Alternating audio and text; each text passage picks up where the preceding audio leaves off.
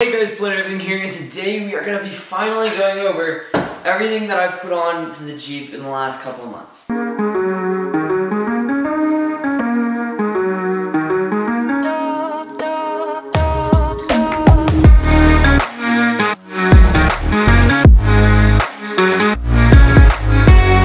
So, I've done a few of these videos, but recently I got a whole lot of stuff done to it, so I'm going to go over all those things. And I'm not going to go over every one of the prices because they will definitely fluctuate on where you buy them. But because I had to buy them through the place that was installing them, some things were more expensive, some things were less. For instance, these AEV Bora false beadlock wheels. So this isn't a true beadlock. It just looks like it. But it does do, I don't think it does anything for the actual bead itself from separating. It looks like it does, but it doesn't. You can buy the ring for these. So basically, there's the wheel inside, right? And then there's this separate ring that goes on top for a beadlock. Now this ring is actually like really high quality plastic. It's not metal. It's not, it doesn't feel like it's plastic at all. It's solid beyond belief, but it is plastic. And so you can replace these for a real beadlock if you do for some reason want to air down below like 12 psi or so. But these will suffice and take a lot less time to put on because beadlocks will take up to it's like a minimum of like 40 minutes a tire because you have to torque wrench each one of these like 33 screws, I think, or 33 bolts or so, and torque wrench them twice because you don't want to push one down on the bead more than the other, so you have to do it twice on each. It's ridiculous. Then over here, I've got the Goodyear Kevlar. I've got the Goodyear Kevlar Wrangler or Kevlar sidewall Wrangler tires. These things are a beast because what they do basically on the sides here, they have these treads. So if you have a rock on the side that you need to grab onto, these will help you a little bit with that. And then the sidewall is it's probably the most. Your sidewall is probably the most vulnerable part of your actual tire or your whole car probably because you can. If you slice the sidewall of a tire, you really can't replace it. You can't. I mean, you really don't have any other option except for replacing it. They won't repair them at tire shops, and you can do your own little repair, but it is on the sidewall, and it would be bad. It wouldn't work as well as a repair on the top of the tire, and it would be dangerous to drive on. So these tires are very nice in that the sidewall is extremely strong and reinforced a little bit. It also says Wrangler on them. Not 100% sure if that's just because they should be put on a Jeep or what, I don't know, but yeah. And then next up, you can probably see in there, but I got the 2.5 inch or 2 to 2.5 inch Fox Shocks lift, and it lifted the car a little more than 2 inches because if you look at the front bumper up here, it is not a steel front bumper. I will tell you with 100% certainty, you're not gonna break this thing. You can drive it into a lot of things and it will not break. It will keep your car secure, but it is aluminum. It's not steel, and it is still just as reliable as a steel one. So this car was brought up quite a bit, and with a lot of cars, you can lift up this front bumper and you'll see like a 3-inch change in height. But because this front bumper is so light, it doesn't actually weigh down the front of the car at all, thus keeping a kind of aggressive stance while you can still see basically your whole hood while looking straight forward. So that's a neat part about this. But it is a Mopar lift, so it's still insured by Jeep and it doesn't void a warranty, which is nice. Let's see, what else we got here? Over there, I've already done a video on this, but this is quite possibly one of my favorite parts to this build.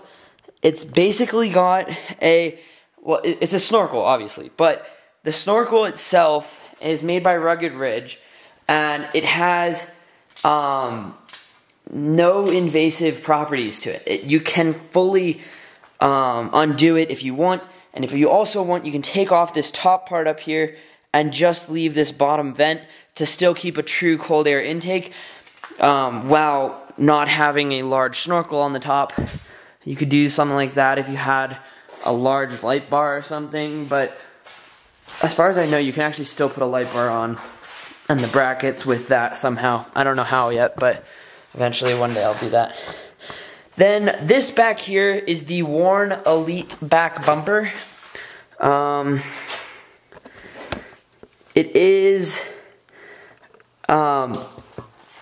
a heavy bumper. It's not small. It's a huge bumper. And it does carry some properties to it that are nice. I have a roto packs on here, and you can put a high lift jack on there. I just bought that recently. It should get here later this week. And of course, it has a larger tire carrier. For a lot of people, this is a necessity once you get a lift, because it's not like you can just have a 33-inch tire on the back of a car with all 35s. That's not something you can really do. So you have to have a 35 on the back, and these wheels, as you can imagine, are also a little bit more heavy than the stock ones. So you do have to either reinforce your tailgate or get a metal back bumper. And so I went with the Warn Elite back bumper because Warn is a very trusted company, and the other ones kind of seemed a little bit cheap and cheesy, and I couldn't really trust any of the other welds, but this one has been pretty strong. I haven't really gotten to use all of these things yet, but I have. It is also winter outside right now, as you can see. It's also like, I don't know, hopefully the snow's gonna melt soon so we can go off-roading. But basically that's the entirety of this build. I've also got these taillights on here. They're smoked, they're smoked taillights. It's a little dirty right now, but yeah, that's basically all of the things that I put on the Jeep. And then later this week, we're going to be doing some things with this winch. I'm never going to replace this winch. It's a 12,000 pound winch. It's a great winch. I've actually gotten to use that a few times. But, yeah, so these tires, I have gotten to use those to their full potential, going a little bit off-roading with some snow involved. And I literally couldn't get myself stuck with these tires because their treads are so deep. And when you are in snow, these things help you as well. So even if these treads are fully locked up with snow, these will help you to continue moving. And it's a nice thing because snow often will go up to here when you're like snow wheeling and things. So it's a helpful part to have, those sidewall treads. But the only tires that I have heard of that would really outdo those in terms of lifetime durability are the Patagonia, what is it called? Milestar Patagonia tires, because those tires do happen to have a special design where on the top it kind of crests up a little bit, the tread. So unless you're off-roading, you're not using this full depth of tread, because this is quite deep and it will wear away after a while. But the Milestars, they have a tread that lifts up in the middle so that whenever you're driving on a road or something, you're always going to have only the center of it touching the ground, and these, you're going to have the whole tire touching the ground. But on the Milestars, it's only the center that touches the ground unless you're off-roading, in which case it will be able to touch the ground. With these, you're likely going to be on softer land. So that would kind of increase the lifetime of the tire. But other than that, everything on here is something that, you know, will last me hopefully a lifetime, and those shocks are great. Even if I wanted to, I could put 37s on here. Now, I only have 35s on right now, and I have a 2-liter turbo, so it's not 100% necessary for me to re-gear right now. But if I wanted to get a little bit of gas mileage back, I could re-gear, but I'd probably re-gear for 37-inch tires instead of 35s, because in the future I might one day get 37s, but for now this works perfectly fine, and I am really happy to have this looking like it is. I'm really happy. I actually haven't seen many builds of the ocean blue Jeep, so I was really struggling to imagine how it was going to look after the build, but I'm very happy. I'm very happy with it. I think it looks great, and yeah, that's basically it. I would like to get, there's some headlights online that I found that I think they're called Cyclone headlights or something like that, and they look really neat. Those, a light bar, and an air compressor, probably the only things I'll ever add to this Jeep, because I'm pretty happy with the way it looks. The Rubicon logo still is there. Everything else is stock other than what I've told you, and also the sideboards, I added those recently, or not recently, last summer. And those are kind of wearing away at the paint for some reason. You can see right here that the paint's coming off from the cold.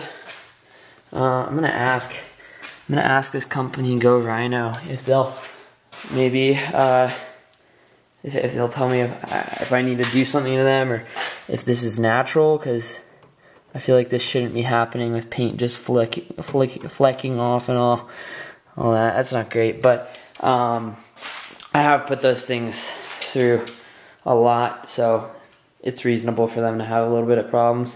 You can even see that they're a little bit closer over here than they are over here to the actual sidewall of the Jeep, or you know, body of the Jeep. But yeah, that's pretty much it for this video. I've also got the max tracks up there, just in case. That's pretty much it for this video. If you liked it, please give me a thumbs up. Don't forget to subscribe, and also please share with your friends, because you know, sharing's caring.